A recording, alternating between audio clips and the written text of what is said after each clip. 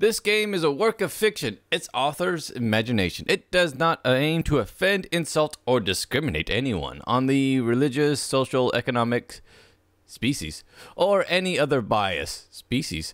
Any violation of the player's aesthetic sensitivities, active citizenship, or any other spirituality impulse lies on their conscience. Any resemblance to characters of your real or imaginary friends, neighbors, college, tulips, is entirely coincidental. All the heroines are 18 years and older. Okay, that means it probably could be nudity then, is there? Oh well, they have confirmed their consent in the game in written format. An exception from the screenwriter medical history can be provided on demand. They're fictional characters, whatever. The game doesn't contain any propaganda or voluntary or not endings one life. What?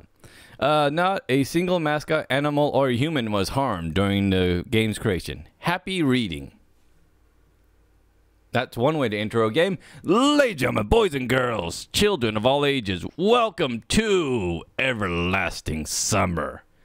This is part of the 14 days of Valentine's Day I'm doing. I don't know if I have a title for this. A Taku Seek Woman. I don't know. Anyways, yeah, so I've decided to do 14 days of various dating sims. I'm not going to do 14 uniforms. Anyways, let's see what this game's about.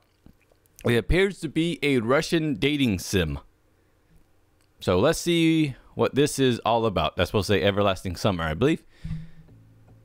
New game. I think I have a pin that actually looks like that somewhere. And I have no clue why I have a pin that looks like that. A gallery save game. Let's do a new game. Dear Pioneer, you are on the verge of a wondrous discoveries. The door of your most wonderful place and camp. A wonderful camp in... Okay. New game. Yes, new.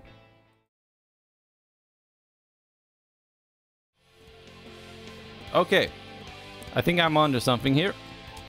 There we go. We'll figure this out sometime, just like we have to figure out love in our young age. Apparently we're over 18. They didn't say anything about the guy being over the age of 18 or the protagonist. I'm assuming he's a guy. What voice should I have? How about my own damn voice? I was having that dream once again. Okay, let me click that mouse over here.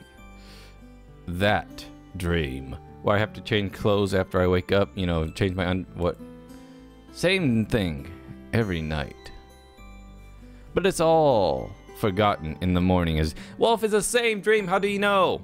It's probably a unique and beautiful dream each time, where you fight secret agents in a Cold War. Maybe it's for the best. Only a glimpse of memory will remain of gates half opened, panties sliding down. What? As if inviting me somewhere, with two frozen stone pioneers standing close. And also, that strange girl who keeps asking me, why are you staring at me?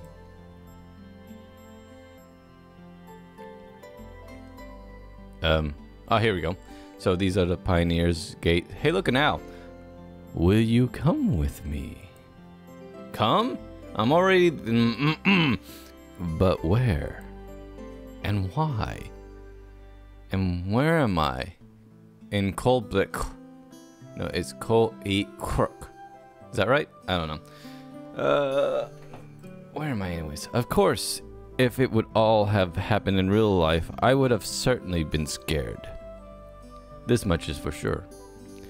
But this is just a dream. It's the same dream. The same one I see every night. Excuse me. I also drink in my dreams and I burp a lot. Anyways, that must be the reason. There must be a reason. You don't have to know where or why to realize something is really happening. Something desperate for my attention. Since everything that surrounds me here is real as the things in my own flat. If I could open the gates, hear the hinges creak, brush the crumbling rust away with my hand, inhale the fresh, cool air and shiver from the cold. I could, but to do that, I would need to pick myself up, make a step, and move my hand to go ever forward in my dream.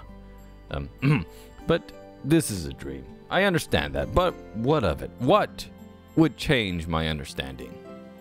Because here, it's just like the other side of a crackling screen, you know, all the lines here.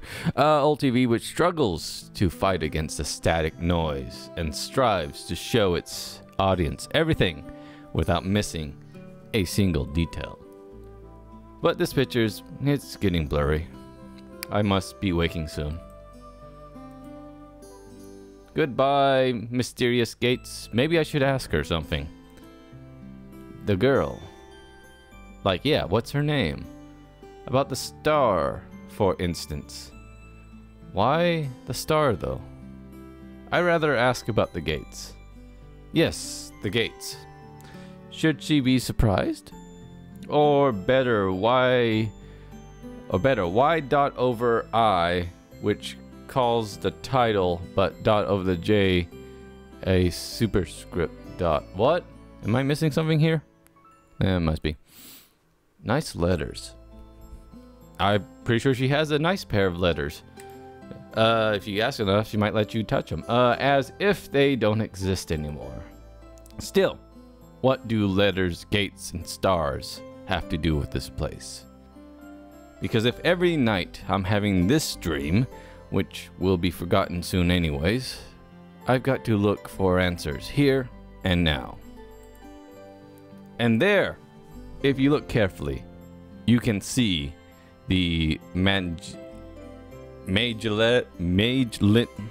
clouds. You can see the clouds. Darn my limited English. As if I ended up in the southern hemisphere. Hey, Mr. Owl, can you tell me how to use the Master Sword? In a dream, there are small things that catch the most of your attention. Unnatural colors of grass, impossible curves of straight lines, or your own distorted reflection. Sorry, while the real danger, which could be put at end to everything right here now, seems a trifle. It's unnatural since here you can't die. I know it for sure. I've done this hundreds of times. But if you cannot die, is there a point in living? I should ask the girl. She's a local. She should know. The meaning of life? What?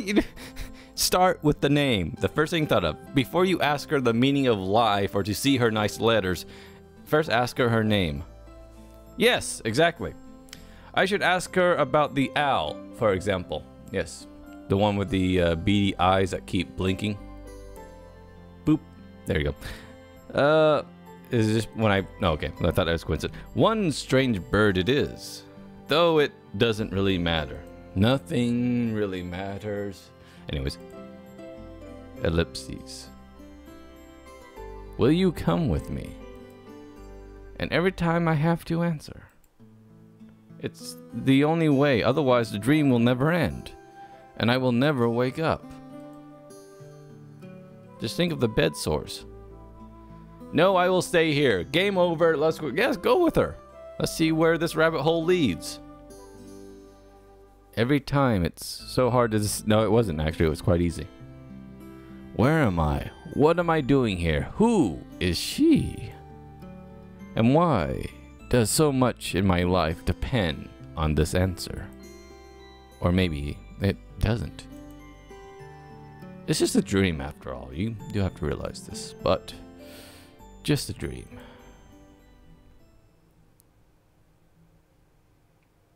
Okay. So there we go. We're in a dream we have every night. And I decide to go with her. And my keyboard doesn't look like that. That's because I have a Mac and I need to get a one with the proper mouse over here. I mean, numbers. All right. So keyboard, monitor, 4chan. Oops, sorry. At least we're not looking at porn. Because the internet is for porn. It is in Russian. I do not understand. I do not understand why Kid Troll has sexy legs. The computer screen stared at me as if it was alive. I blinked. I blinked again. Sometimes it really did seem to me that it was conscious of itself, had its own thoughts and wishes, ambitions, that it had feelings, could love, could suffer, and I was putting it through agony by my nightly searches. The things my computer has seen. As if our relationship, as if in our relationship, the screen wasn't an instrument. It was me, lifeless piece of plastic and texelite. There is some truth in that, probably because the computer provides 90% of my communications with the outside world. God, that's true. Anonymous image boards. Some chats from time to time, rarely IQ and Jabber, ICQ, and forums, even more rarely. Not to mention my failing YouTube channel. Oh, what? People on the other end of the internet cable simply do not exist. Really? Huh? They are all simply creations of its sick imagination, an error in the source code, a kernel bug, which started living a life of its own. Well, that's one way to talk about computer virus. Excuse me. Then again, I'm pretty sure a lot of people call people on websites vile and viruses. Anyways, what? Hey, at least I got a house. If one looked at my existence from the outside, such thoughts would seem so mad.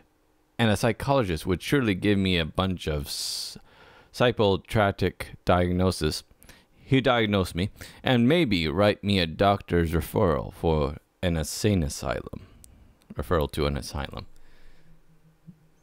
To an asylum. Yeah, I guess that's right. I think it's not your existence, it's the wallpapers that's driving you mad. I mean, if you had to stare at that texture all day, I think it would cause a man a bit of insanity.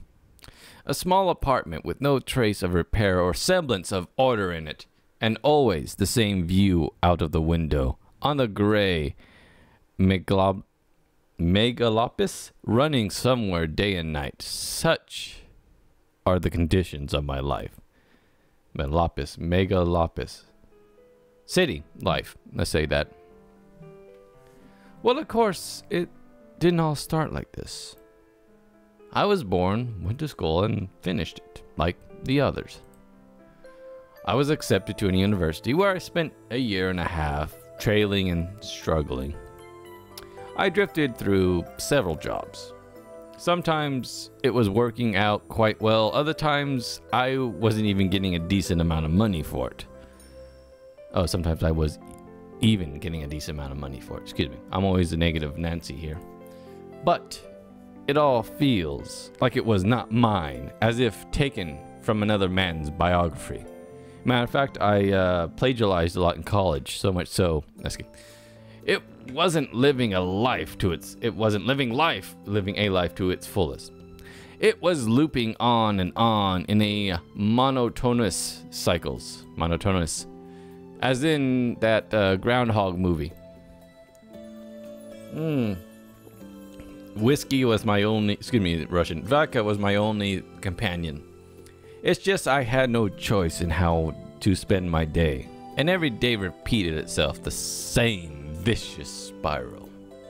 Spiral of emptiness, misery, and despair. Okay, excuse me while I go cut my own wrist here. Oh, sorry. For the last few years, I just sat in front of the screen all day. Sometimes there was menial job. Sometimes my parents helped me. All in all, I was able to provide for myself. No wonder, really, since my needs were quite minor. I hardly leave my home, and my communication with other people almost entirely consists of online correspondence with the anonymous who have no real name, no gender, no age, and no dignity. Trust me, I've seen the internet. There's no dignity there. So, in brief, quite a typical life of a quiet and typical antisocial person of his time. Okay, yes, it is quite typical of us antisocial. I'm looking in a mirror, damn it. Kind of Donnie Darko on a minor scale, without the doomsday-related visions. Good, so you're not seeing a giant rabbit. Cool. Maybe some highly respected director would make a movie about me, and it would become a classic of a modern drama cinema. Or I will make it one myself. I have a camera. Anyways, however, what's the point of fooling myself? I tried many times, but couldn't ever come up with a simple script. Start out with the talking points, then work on the script. Major events, do a little storyboards. That's what they teach us in film school. Storyboards, then work on the script. Or you kind of need the script first. Anyways, I have also tried learning many other things. Not gifted enough to draw. True. Programming, got bored. Not got bored, I just never had teleport. It doesn't take too much time. I just never learned my first language.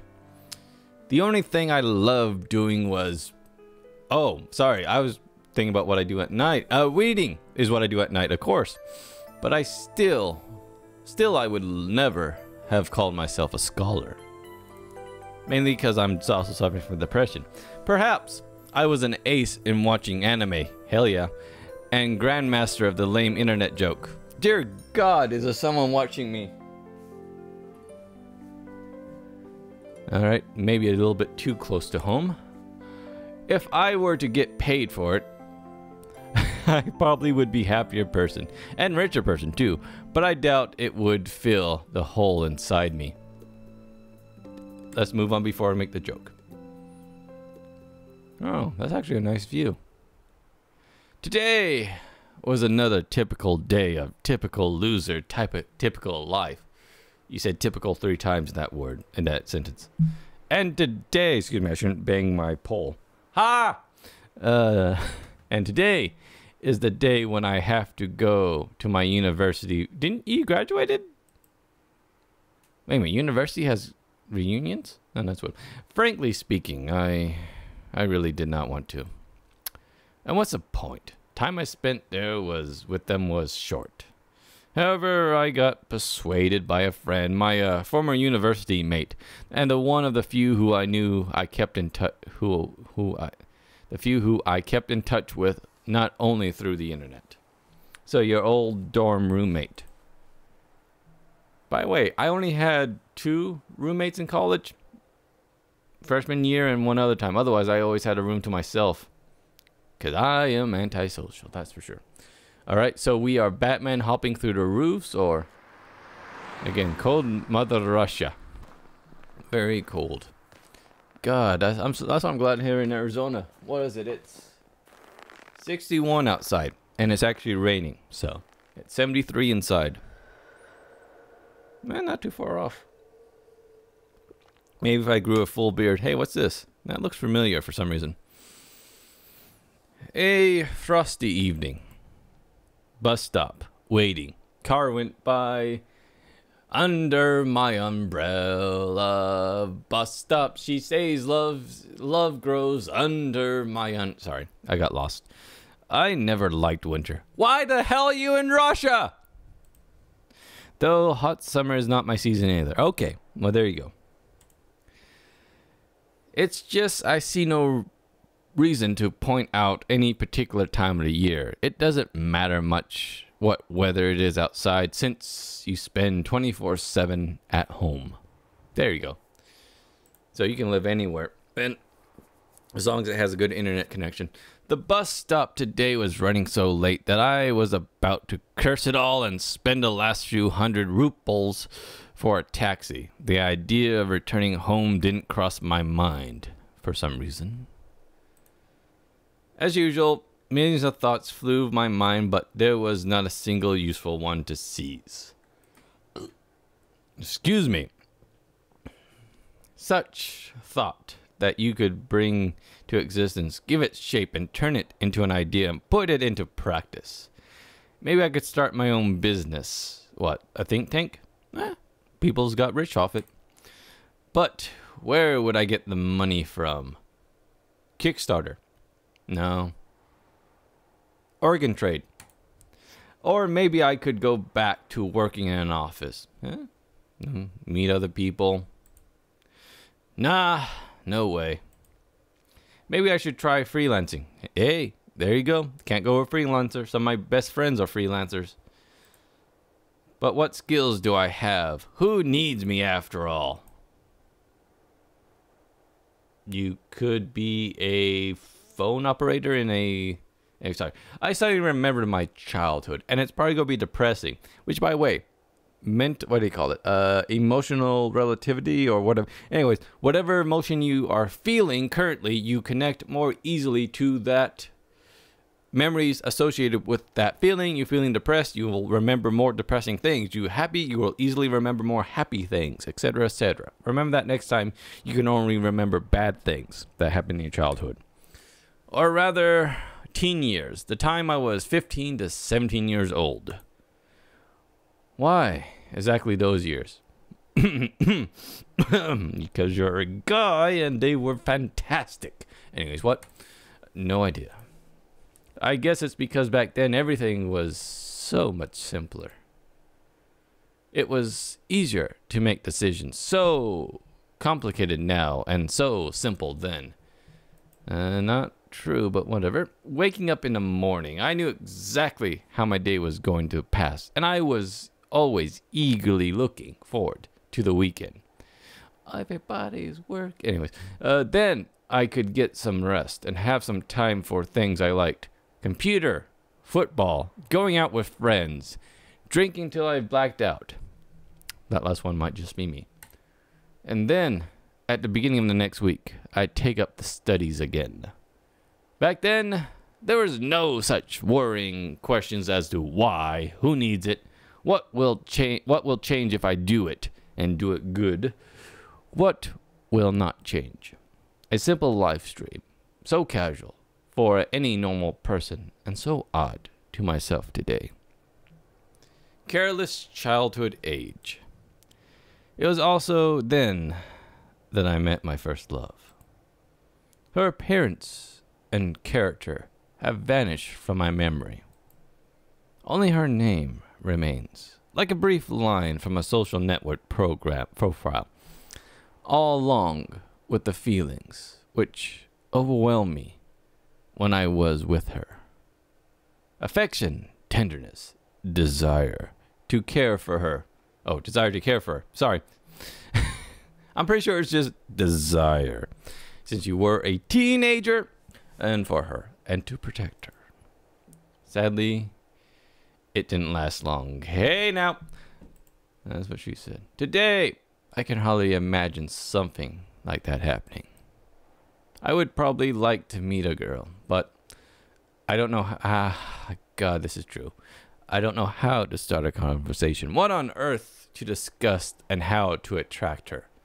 I used to have hair, I tell you. I was once a handsome young man with a whole world in front of me. Sorry, that's not... I'm pretty sure that was written there and that wasn't just me omitting things. Did I mention I have nice whiskey here? Well, I haven't met a suitable girl for a long time because you don't leave the house. Dear God, say that to yourself. But where could I meet one? Outside? And hits you in the car. There you go. You love your life. Just hit you with... Anyways. The sound of an engine working brought me back to reality. A bus pulled over. There is something abnormal about it, I thought. Then again, doesn't matter. Only the 410 runs this route.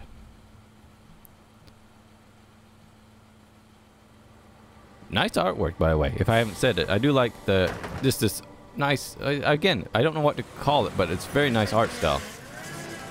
It's a DeLorean! You're gonna see some serious shit when this hits 88. Anyways, street lights passing by me. It's as if their cold lights sparkled inside me, trying to light up feelings long dead. Feelings long dead. Anyways, trying to see what else there is here. Again, I'm liking the art style. Or maybe I'm just looking at the boobs on the window. Or maybe not sparks, just weakens them.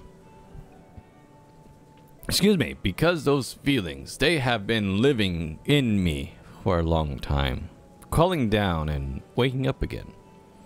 The driver's radio was playing some very familiar tune. But I wasn't listening to it, just kind of background noise. I was watching the cars pass by through the fogged up window. Because people are always rushing somewhere, chasing something they need, stuck in their own little worlds, says the man who's stuck in his. Why would they care about mine? Why do you care about this? You don't care about theirs, or why? Never mind. They probably have their own serious problems, or maybe they just much easier lives. You can't know for sure, since all people are different. Or are they? They're all clones! No, sometimes someone's actions can easily be predicted, but if you try to look inside his soul, you'll only see impenetrable darkness. Must be emo. I must be emo. I talk in ellipses. Hey, I must be emo. Anyways, the bus was approaching downtown, and my thoughts were interrupted by the bright city lights. Hundreds of ad boards, thousands of cars, millions of people. I was watching the light show and somehow I got terribly sleepy. Not the first person to fall asleep on the bus, trust me. My eyes closed just for a moment and then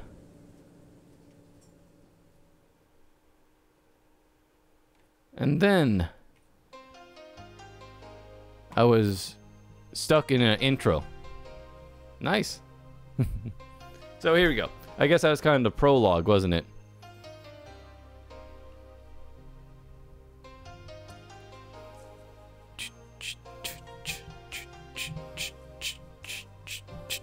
Sorry. Trying to...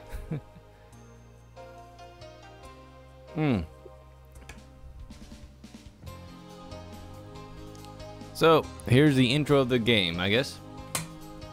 We can't see the bus driver, but we can see the lovely blonde with the blue eyes sitting next to us. As we mount her already. Her name is Carol, maybe? The... athletic, maybe? Anina? No, she's the athletic type. Is she the shy type then? Yeah, she's the... Oh, what's the term I'm looking for? The strong, not strong, forward type. Hey, now.